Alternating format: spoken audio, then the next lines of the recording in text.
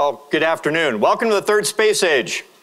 I'll tell you what I mean by that in just a minute, but first I just want to say thank you, Maria, thanks for the introduction. Pete, thanks for being the MC here today.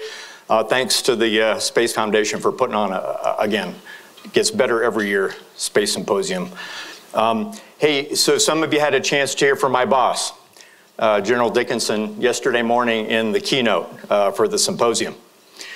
And you also, if you were stuck around long enough time for dinner last night, you got a real treat in getting to hear from our senior enlisted leader, Master Gunnery Sergeant Stalker. Master Guns is here with us.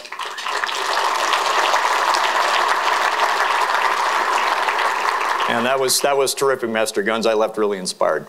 And I have to listen to the deputy here at lunchtime.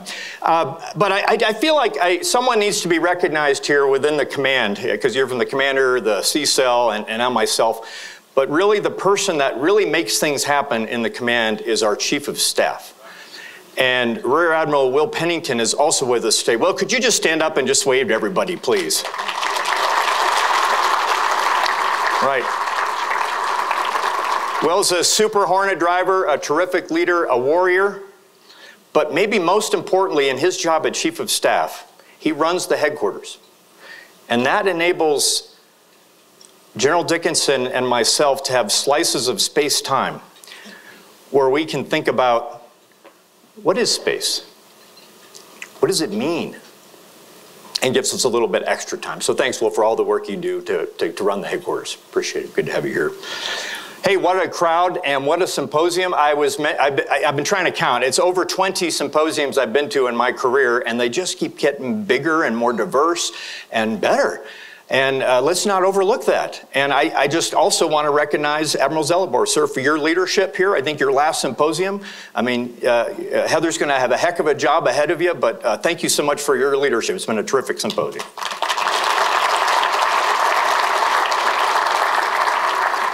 He's thinking, not out of the woods yet. Got another couple days to go here before we get there. Not thinking that. But hey, so why? Why do we have so many here? From all the sectors within space, from civil, from commercial, from national security. Why are we all here? What are we all focused on? What's special about what's going on right now in the space domain? And I thought, I thought General Saltzman gave a great talk earlier today. Hopefully you all caught that. And he talked about it being a new era, right? And he had a great narrative, I think, to try to describe that. We've heard maybe it's a second space age, or space race, a second space race, right? Or maybe it's the golden age of space with all the commercial activity that we have going on right now. I'd suggest to you maybe another way to think about it, because I think it comes on the end of it a good why we should care, and that is, welcome to the third space age. And what do I mean by those ages? Well, let's talk about the first space age. Starts with Sputnik and goes until the end of the Cold War. Right? And the focus in space during that period was almost exclusively national security. Yes, we had Apollo, but that was really a national security program in many ways, even though it was civil. And then we did a lot on the national security front with regard to missile warning and spy satellites, and moved that forward. And commercial remained fairly nascent in that period. Started to pick up in the 1980s, but fairly nascent. That was the first space age. And then the Cold War ended, and we saw definitely an inflection point and change in all of the sectors. We'll start with civil first, right? We didn't go back to the moon, but we did routinize travel to low Earth orbit with the space shuttle. And we eventually teamed with our Cold War adversaries with the International Space Station. Anyone had a chance to hear from Dan Golden? What a treat this week, right? Either Sunday night, or some of you were maybe at the lunch he was at yesterday. What a treat to hear his perspective during his time of the tenure at NASA when that was happening. Okay, but and then the International Space Station routinizing flights to low Earth orbit. Commercial really took off in a different way, right? I mean, you had a lot of things happening. There were new SATCOM systems. There was leveraging GPS in a way that now is endemic to our society across the planet in ways that we never could have envisioned at the beginning of that second space age. And then on the national security front, and again, I think actually Greg Bratton did a great job talking about that this morning at the breakfast in here. What we really did with regard to space from a national security perspective is we drilled down to the tactical level. Where it had been primarily strategic in the first space age, we got it down, getting those space capabilities to the warfighter in whatever domain they were, land, sea, or air, as best as we possibly could, optimizing GPS, getting the best SATCOM services and such, integrating into operations across the spectrum. That was the second space age. But perhaps the most remarkable characteristic of the second space age was the environment was benign. Even in the first space age, we had some confrontations with the Soviets. We even tested an anti-satellite missile and intercepted a satellite, created debris, and said, oh, we better not do that anymore. That's a bad idea. Nobody should do that anymore. The second space age, all the threats went away. And much of our approach was just how do we kind of leverage the domain for the terrestrial domains. But now let's talk about the third space age. I think it starts somewhere in the 2015 timeframe. And we've seen some nonlinear changes across those sectors. From a civil perspective, we're going back to the moon, folks. That's pretty exciting. If you saw Pam Melroy's presentation yesterday, how could you not be excited about that? And then from moon to Mars, right? And we're going to go, we're doing this. We're doing this. And it's going to be permanent presence. And it's going to be exciting. From a commercial perspective, wow, have we seen an explosion in capability and new ways of doing business that really would have been stretched the imagination back in the early 2000s, the first decade of this century, right? Proliferated low Earth orbit constellations of many kinds, reusable launch vehicles, the use of commercial services in ways that are now seen by the entire globe. I mean, we all saw the imagery provided that was on the news during the invasion of Ukraine last year, right? The Russian convoy backed up for 40 miles outside Kyiv, or the towns in which atrocities took place. And that was all declassified NRO footage, right? No, it was commercial ISR that was showing the world what was going on. And what a tremendous change we've seen there. And then national security. We continued to do all the things we've done before at the strategic, the tactical level, to integrate space into the terrestrial domains, but now we face a threat. And that is perhaps the most dramatic change of all in this third space age. But here's the real so what. All of the sectors are now connected in ways they never were before.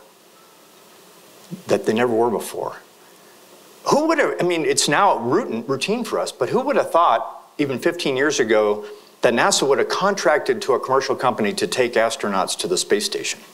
I mean, for the younger folks here, you think that's normal, right? That was actually a stretch in a paradigm. What, we're going to contract that out? They're just going to drop them off at the space station? That's going to happen? So there was a connection between commercial and civil in ways we haven't seen before, and that's growing.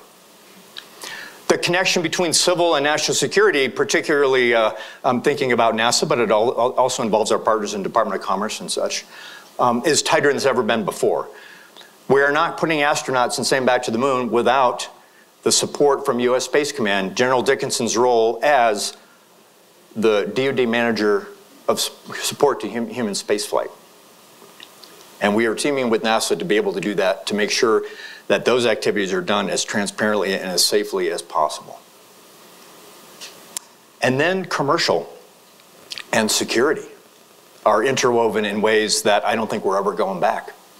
It's conceivable that our commercial systems may be under attack because of what we've seen already in Ukraine, or what they could contribute to national security efforts in the future. We're all in this together now in ways we've never been before. We're all in it together. I call it the conjunction of the space sectors. Conjunction, it's a great space word, right? Goes back to Greek astronomy, right? When two celestial bodies came close in the night sky. It's great, we should love that word. That's what we have here with all of our space sectors. So no matter what sector you're working in today, we're all in it together. And in some ways, that's intimidating. In some ways, it's really, really exciting. So let me talk a little bit about some, on the national security side. This is a Space Warfighter Luncheon. As you well know, and has been said many times already this week, two interesting organizations stood up in 2019. And I think, just to step back for a second, man, we're lucky we did that. If we were trying to stand up Space Force and U.S. Space Command today, given all the change we've even seen in the last 3.5 to 4 years, we'd be much further behind than where we are today. And I don't have time to give examples of that, but I really truly believe that. We did that. It might have been a little need to need or just in time, however we did it, but we should be thankful that we did it as a nation. And Space Force has done some terrific things. I thought, again, Secretary Kendall's speech today and General Saltzman's speeches were great at showing what the service is doing and moving forward, growing its people, growing capability, thinking of doing different things. We have a Space Development Agency and a Space Rapid Capabilities Office that we didn't have before that are bringing capability forward. And I think it's probably still in the early gears. We're still shifting into higher gear with Space Force, but I think it's heading in the right direction. And I'm proud to be a member of the Space Force, to be a guardian. And then there's U.S. Space Command. And we have been growing. I can say from personal perspective as the deputy, I came in late 2020, when we were still kind of just trying to get desks for people and trying to get our systems hooked up and trying to be able to receive and issue orders, the basic things that a combatant command needs to do. But I've had a chance to, a front row seat to watching it grow. We hit IOC in the summer of 2021. In fact, General Dickinson made that declaration at the off-cycle space symposium in 2021, in August of 2021. And as you heard him say yesterday, we're approaching FOC this summer. And it's been amazing to see the command get there. The things that we're able to do now across all fronts, integrating with the other combat commands with our planning, overseeing operations across the globe and think of our problems in different ways, becoming a supported combatant command. We actually have active activity right now where other combatant commands are supporting us in terms of understanding an adversary's space enabling infrastructure across the globe and what we need to do to consider that in a possible future conflict. So we're really thinking hard at U.S. Space Command. We're a command that's dedicated to the space domain, to warfighting, to protecting and defending our capabilities, to perhaps denying adversary capabilities if we need to, and doing what's most important of all, delivering those space capabilities down to the terrestrial domains, to the joint warfighters that need them, and all of society. It's a large responsibility. You heard General Dickinson remind us all yesterday of the size of his area of responsibility, which is really the entire universe minus the Earth and a little atmosphere, right? Now you'll see on the screen, I like this depiction because that may be, so that's nice to know, right? But reality check. We're focused on our relevant operational space, which is, I think, kind of depicted in this picture from a perspective that we don't always think about, right? It's the Earth-Moon system.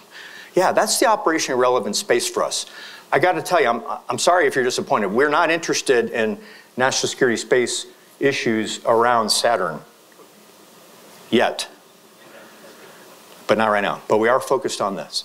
And we're thinking about what that means to protect and defend in our astrographic area of responsibility, right? First one in history. Development geographic up to this point. We have an astrographic one. We're thinking about that. You heard General Dickinson talk about how we've tried to convey our warfighting requirements, mostly to Space Force, but any service or any organization that can meet those needs that we need. And he talked about the 4 initial capabilities documents that we've released. And the 3 foundational ones that I think, really underpin those are, as he mentioned, are space domain awareness, space command and control, and space combat power. And we've written these ICDs. I think they're perhaps the best of their kind maybe yet written, because number 1, they're written with warfighting language. And 2, they're short. And they're not solution focused. We don't want to dictate a solution. We want to articulate our warfighting need and let the Space Force or other services organizations find out what those solutions are. So we've been thinking hard about that. So what I want to spend the rest of my time talking to you about today is we're going to get a little bit thoughtful here, okay? All right, so hopefully you didn't eat too much lunch and the brains are still are fully blooded. One of the latest concepts we're thinking about is we try to look into the future and see what does space security operations, what does space warfighting look like in our AOR, in our relevant operational space. And this concept I want to talk to you about today is, and we'll show the title of my chart, of my speech here, Sustained Space Maneuver and that's enabling next-generation dynamic space operations. All right, that sounds like a really academic thesis title there, but let me pick that apart for you. Let's talk about what do we mean by dynamic space operations? Well, to understand this, you really kind of almost have to forget most of what you know about space mission design. And what I mean by that is, what have we done up to date in the space domain with regard to designing our space missions? We have leveraged Kepler and Newton. We've leveraged orbits. They're beautiful things. The sun synchronous orbit, which precesses at just the right rate, right, as the Earth's moving around the sun, wonderful orbit. The Soviets figured out the Molniya orbit, you know, a low perigee in the southern hemisphere, apogee in the northern hemisphere to kind of really get that coverage when they were worried about our bombers or our missiles coming at them, right? Or, of course, the most wonderful orbit of all, the geosynchronous orbit. Thank you, Arthur C. Clarke. You know, the orbit that's period is the same as an Earth rotation. They're wonderful. They're wonderful. They could also be limiting our thinking if we're not careful. All our operations to date have been what I would call Keplerian space operations, or even, if you want to think of it this way, positional space operations. We put a platform in an orbit, and we pretty much kind of leave it there. You might move it a little bit, right? There might be some repositions in geo. Yeah, I get it. But really, what is it? 99.8% of the time that satellite is not changing its energy configuration and is staying there in that orbit. Yeah, it may be moving 17,000 miles an hour in low Earth orbit, but from Keplerian terms, that thing is staying constant energy, right? Is that hindering our thinking about how we need to do things in the future? Those positional space operations I defined, they actually correlate very, very closely to Earth-facing missions.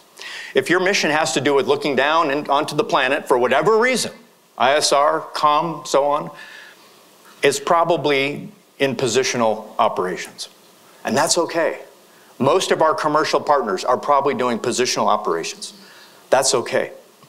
But we have a new class of platforms coming, folks, and there's going to be more and more of them, and the market share is going to grow over time. And those are in-domain platforms whose missions are within the domain itself. Why do those have to be positional? Probably because that's the only way we've ever done it. And we need to be thinking about how we get sustained maneuver. Some have called this maneuver without regret. I don't really like that term anymore. It sounds emotional. I don't want to regret. I don't want to regret, you know, without regret. There shouldn't be any regret. We need to talk about warfighting, sustained maneuver in the domain. How do we think about that? And so anything, and our best platform that I can offer and talk to you about in this setting is our geosynchronous space situational awareness program. In geosynchronous orbit, think about it, folks. These satellites that we have in orbit, they don't have an Earth-facing mission. Yeah, we communicate with them, but their job is in the domain. Why, I'll be a little hyperbolic here, why has Space Force given us a satellite that I would really love to maneuver greatly in the domain, but it has a fixed fuel tank, and it's got its lifetime is X years. Well, why is that? Why does that constrain me? It does constrain us greatly. The best example I can give, and some of you have heard me use this one, but it just works so well, so I'm going to keep on using it. How many people here have RVs? Not re-entry vehicles, Pete Trainer. Recreational vehicles. How many of you have? Okay. All right. Now just imagine, all right? Imagine we're in a part of the multiverse where you go to buy your RV and the gas tank is not refillable. All right? And you really want to use this thing, right? But you just can't. It may be a huge gas tank, but it's not refillable. And by the way, your family budget doesn't allow you to buy a new one for, say, 8 years. Okay, that's important too. Just think about it for a second. You get home to the family, you want to plan the camping trip, and you're like, well, this thing's got to last 8 years. I got a mission plan over 8 years. I got to really be careful about my fuel expenditure. I probably can't make that really long trip, or I've just got to be really careful. I can't make a lot of trips. I'm going to have to be really careful from a mission planning perspective. That is actually how we operate GSAP today. It really is. We got to plan out the maneuvers and the operations over a long period of time to make sure we budget that correctly. What about mission execution? What about that RV? You finally get on your camping trip and you think, I think I can make it to the campsite 20 miles down the road. We can stay for a couple days and then come back. And that's the only trip I'm going to be able to do for the next 6 months. How do you execute? You know, there was this practice, I think it's still going on, but it sure was popular about 10 years ago when hybrid vehicles were a big thing. It was called hypermileage, right? And you would drive your, I was an early adopter of hybrid vehicles, so I'm one of those, right?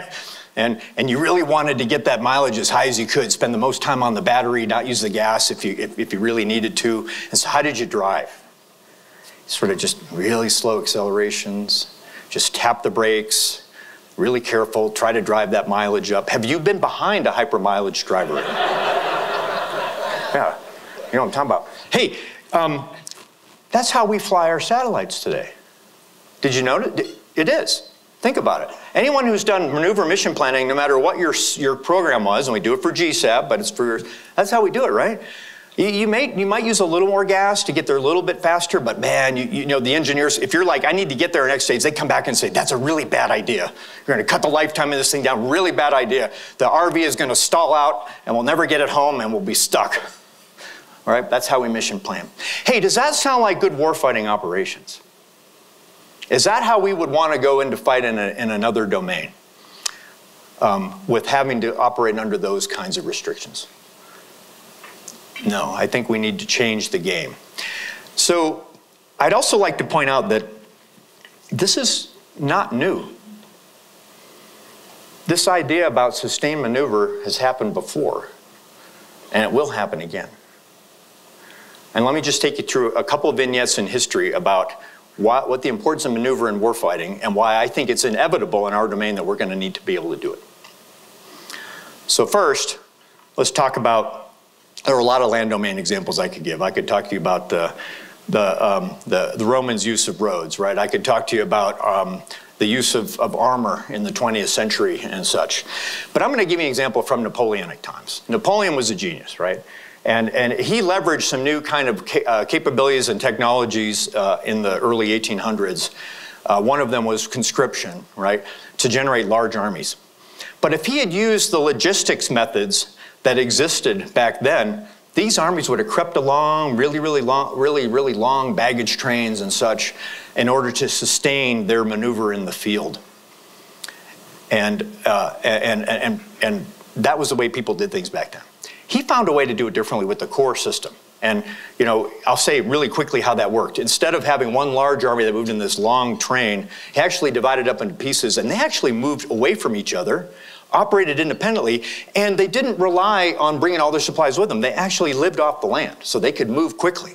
They foraged. And then, when necessary, they would converge on an objective. This was a form of maneuver that shocked the rest of Europe. Such sustained maneuver gets you at least three things, right? It allows you to maintain the initiative in the field. It allows you to achieve surprise against your enemy. And when you come in close contact with your enemy, it allows you to outmaneuver the enemy in the field. And trust me, Napoleon's campaigns are littered with successes along this. The Ulm campaign in particular in 1805, if you really get excited, you want to read about this, is where he really surprised the Prussians before the Russians could even get there. You know, they never knew they were coming, and came up on them very quickly and then surrounded them and enveloped them and won the battle. That was a new way of thinking of maneuver in the land domain, sustained maneuver from a logistics perspective that enabled victory. All right, let's fast forward to the interwar period last century. You know, a brief syllogism here, just as we talk about the word interwar.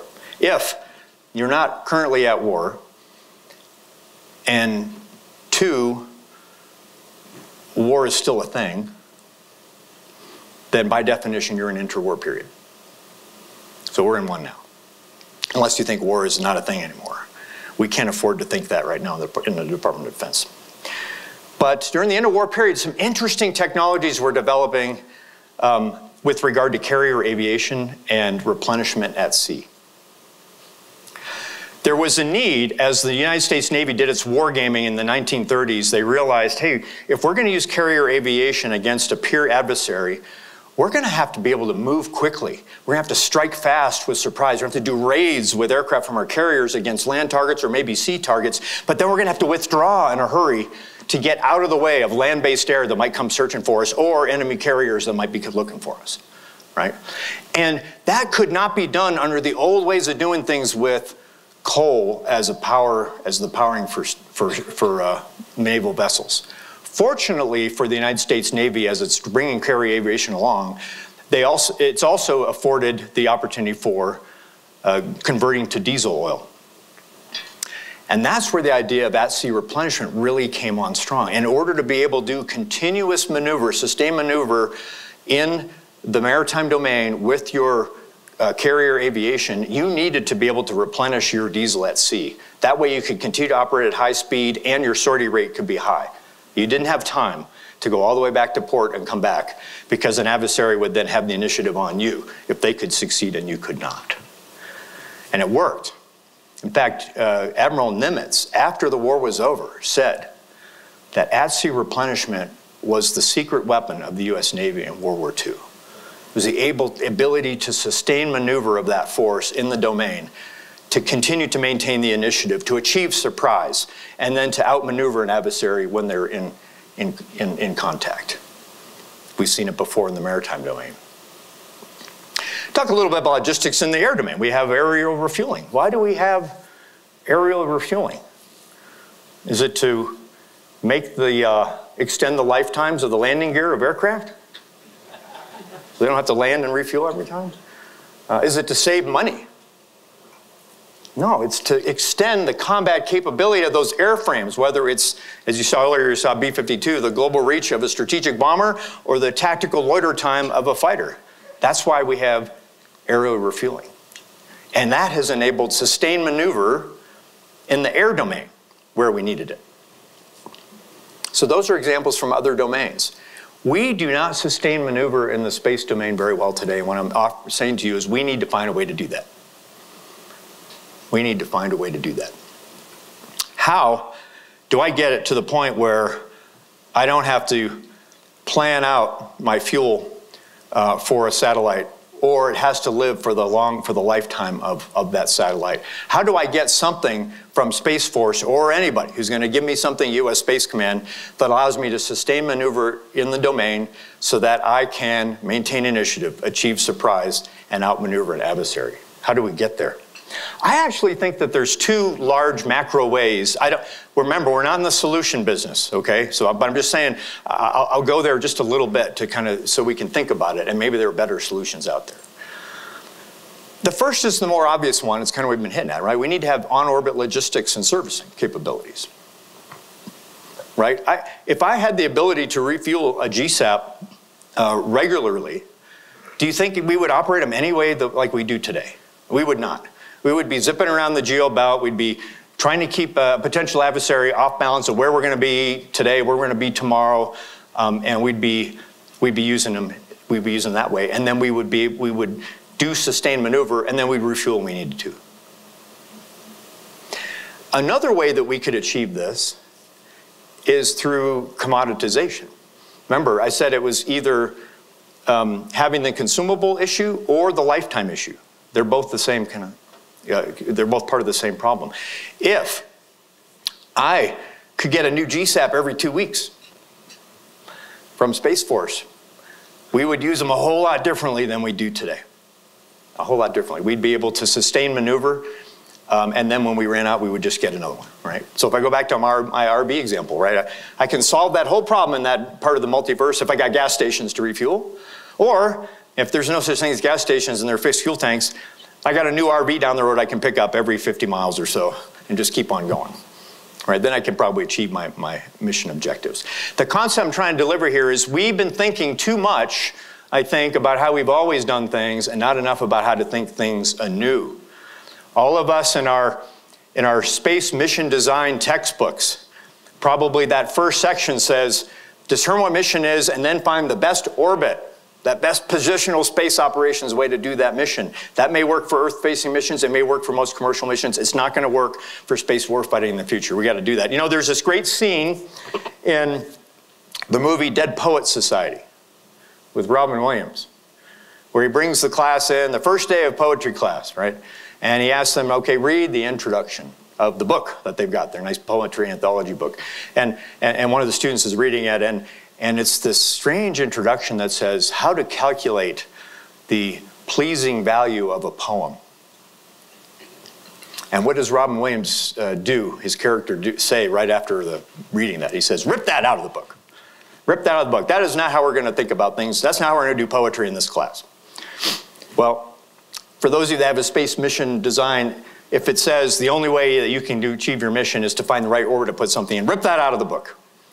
What we need is a solution to our sustained space maneuver problem, challenge that we have at U.S. Space Command, and we need to have some solutions delivered to us. We're all for them. Here are some mistakes that get made in this discussion. All right, and I've already alluded to a few of them. When we, from a space warfighting perspective, talk about on-orbit refueling or servicing, the mistakes that made are we're doing it for one of two things. Mistake one is we're doing it to extend the lifetime of the satellite. Hey, that may work for some commercial capabilities, I get that. It may work for some Earth-facing missions. But for dynamic space operations platforms that we want to constantly be maneuvering and not be constrained by that, that's not why we need it, folks. We need it so we can constantly maneuver, so we can maintain initiative, so we can achieve surprise. That's why. The second mistake is we're going to do it to save money. And we're going to have this on-orbit station, it's actually going to save us money. Yeah, you know, in the command command, we don't really care about that, saving money. I just want capability. And if you're telling me that's the only reason you got it, no. We need to solve the sustained space maneuver challenge so that we can have increased combat capability in the domain. And how can we get there? You saw a clip shown here of a modeling and simulation here of a friendly vessel being attacked by radical commoditized sustained space maneuver platforms. This is what I don't want us to have to face in the future. Here are some predictions. The first is someone's going to get to sustained space maneuver first. Let's let it be us and not somebody else. Second set of predictions here. There will be metrics that we'll develop that will tell us we're on the right track for sustained space maneuver. Here's a couple that just off the top of my head, but I'm sure there are better ones. The first is we will measure what percentage of operational life of a platform is spent while maneuvering versus while staying in Keplerian status. Right now, as I told you, right now it's probably 0.01% for almost all of our platforms that are in a maneuvering status for their lifetime. As that starts to change, we'll know that we're getting sustained space maneuver and imposing costs and challenges on our adversary. Here's a second metric or projection. When will we first launch for the first time a platform into space without its fuel tank completely full? You just realized, why do we, they're only completely full now because we don't know how to service them on orbit. If we had the infrastructure to do that, or we were commoditized properly and we could maybe shrink down the fuel tank and make these things smaller, then that would change the equation. We'll know we're on the right track. And lastly, I would suggest, and by the way, I think Mr. Calvelli is completely on the right track, and things he's trying to do with his tenets for acquisition are completely in line with solving this particular challenge. I think we'll get into a positive feedback loop, a virtuous circle of sorts, that if we can get infrastructure, and I do think our solution set to this problem is probably a blend of a lot of things that we just mentioned, right? It's probably on-orbit servicing and logistics. It's kind of some commoditization. It's a blending of all these things. But when that comes to fruition, we will have driven to a lot of the things he's after, smaller platforms, right? If I can refuel, or the lifetime of this platform is really, really short, it's probably going to be a lot smaller. And that's going to enable me to be more maneuver, have sustained maneuver in the domain. It's also going to impose a greater cost on adversary to track and see these things, and it's just going to have a positive feedback mechanism. So if we have this vision and we can get there, I think it starts to kind of fill in its own blanks and we get there faster. So I hope I've given you something to think about today. All right, sustained space maneuver is kind of what we're calling it right now at U.S. Space Command. We've actually issued some RFIs to our government partners on this, and some of you have seen these, and even industry, I think some of you are tracking this, that tries to drive a requirement for this. And how do we get there, and how do we do it quickly? And it's got two pieces to it. The first is we want to do an operational demonstration of sustained maneuver and how we would either commoditize or just come to the solution. Maybe it's something beyond commoditization or on-orbit servicing and replacement of consumables, which, by the way, could be fuel or other things, right? We want to do a demo by 2026. And then we want to achieve the goal before this decade is out of having sustained space maneuver solutions for all of our dynamic space operations platforms. Gang, I've only given you GSAP today as an example.